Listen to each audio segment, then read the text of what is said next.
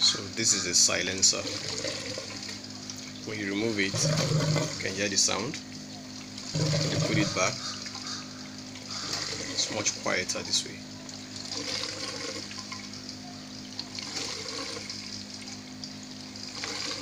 Nothing really fancy, just a few holes, a few pipes, tiny hoses.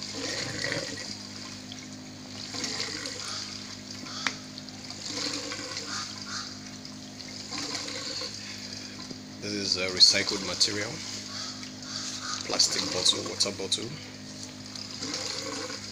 Two of them, flip it upside down and glue them together at this point, so that we can use this as a collector for the water that is bubbling up from the pump.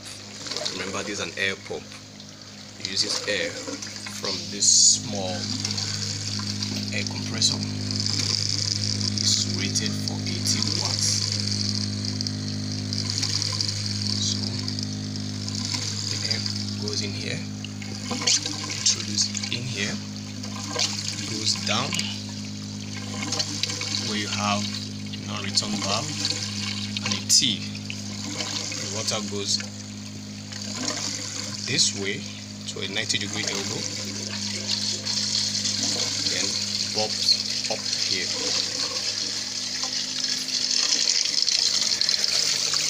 And this is our siphon, or bell siphon. 25 mm pipe. So we use a 20 mm. I find it's better to use a 20 mm than use a 25 mm. And a cap at the bottom. And if you can see the hole on both sides, just fit in the cap. So we notice with this, the siphon starts even with very little amount of flow, like this. You can see the flow, it's not much.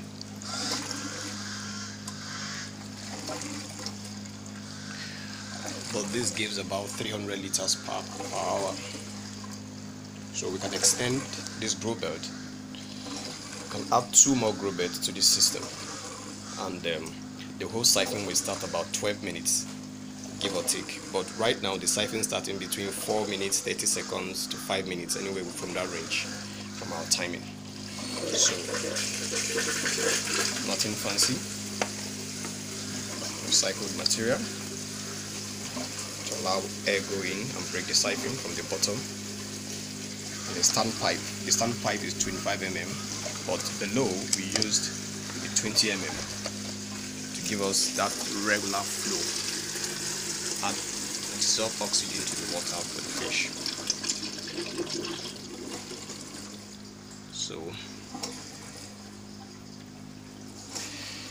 that's it. And right here in the water, you can see we have a T with a bunch of holes. The 3 mm holes drill around the T with 2 caps at both ends to allow water go in, so that your fingerlin will not go in and get sucked out from the back where we have our pipe for the pump.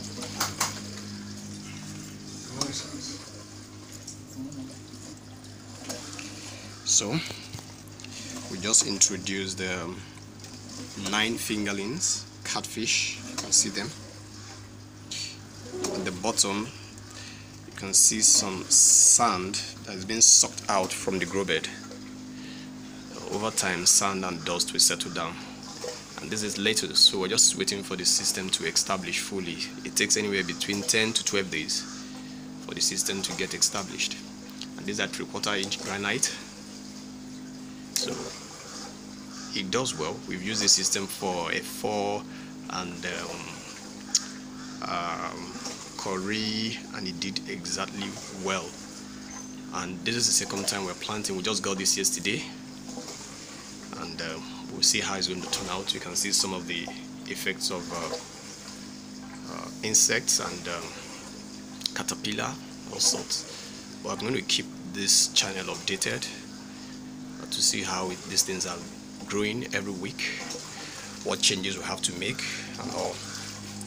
So you can see the flow.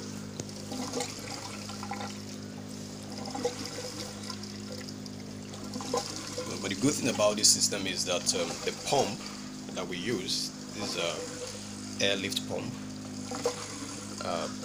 We're not going to have any kind of slug building up or debris. You know, this is the first pump we used, and it didn't last. Barely 2 months packed up. We noticed a lot of dirt in the impeller and reduced the lifespan of the pump. It couldn't make even 1 foot above the water. We needed something to pump at least 3 to 4 feet high. So you can see the level of oxygen being added to this water for the fish. So, but with this, we're able to do that with a bigger diameter pipe, so that no clogging of any sort will clog up this pipe. Anything that can go into the 20 mm pipe will be pumped right up, even with sand, granite, whatever leaves, pumped into this T. There is a 2-inch pipe. Pump it to this T, and then we'll have a 90-degree over here that just makes it a steady flow, at least close to steady. So this is just to cover our bell siphon. You can see all recycled material, 25 mm pipe. The water is coming up. You should go off any moment from now.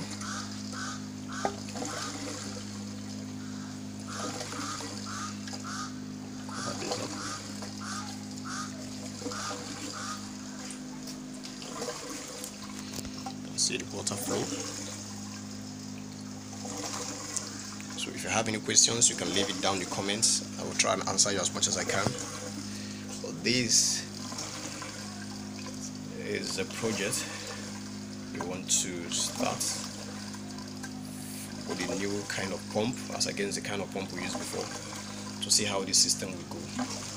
So I will keep this channel updated with changes every week. You can see it's in an office. These are our agricultural materials. This is just in an office. By the way, we have that pump connected to an inverter, so it keeps running 24/7. So you need a small battery. It's about 18 watts, but in real life it takes anywhere between 10 to 12 watts to run. Energy efficient. It goes about 300 liters per hour pump. So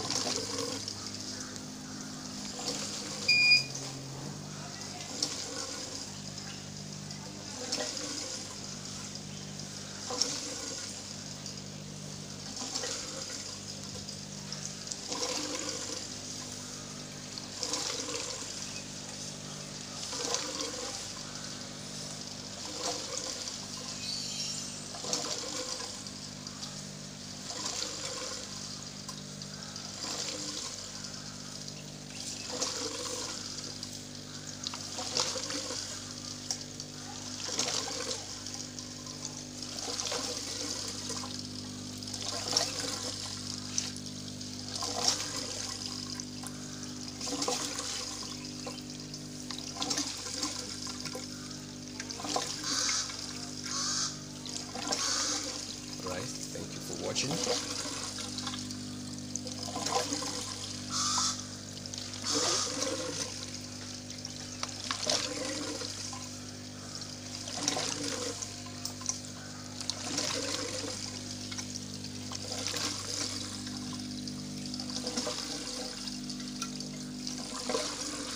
About to go off.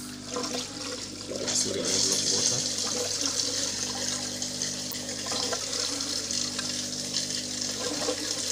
Going down real fast.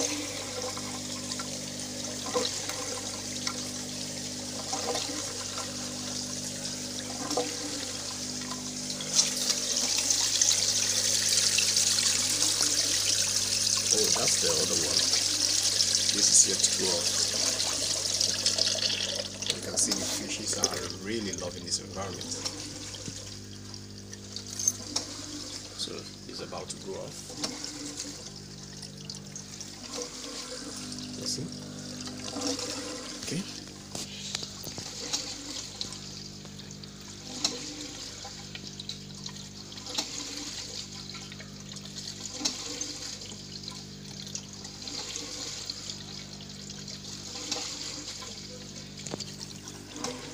See, with this little flow, and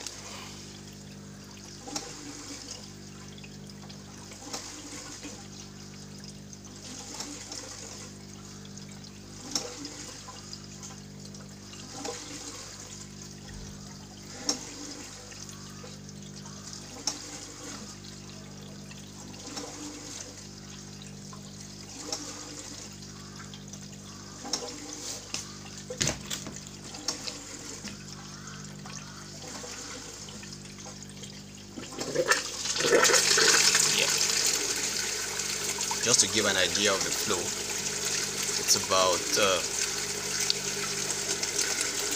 3 liters per minute. That's the level of this flow, because we have to share it for both go bed. It's a very, very little flow, and yet the cycling can start, and it does stop at the right time. So thank you for watching.